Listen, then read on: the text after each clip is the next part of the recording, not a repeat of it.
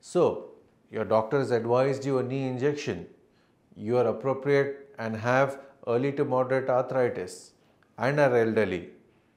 What is a hyaluronic acid injection? Commonly called as viscosupplementation.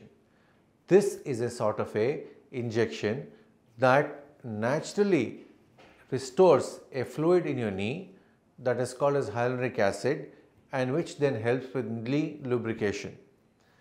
As the knee becomes arthritic, the hyaluronic acid, which provides lubrication and helps with nourishing your cartilage, it tends to reduce.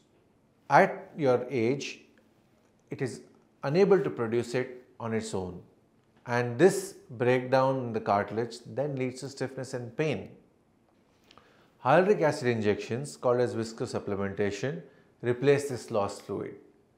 It's a simple process where after giving some local anesthesia, in the OPD as well, the injection is directly injected into your knee, and after a period of a few weeks to months, it then restores the normal fluid in your knee.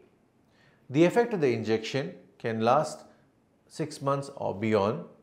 There are different types of injections which can be depending on the cross-linking of the hyaluronic acid, and it's especially helpful for people with mild to moderate arthritis who want to delay surgery. It's not useful for people with severe arthritis and will not help you. Think of it as giving your knee back what time has taken away, the natural lubrication that keeps you moving comfortably.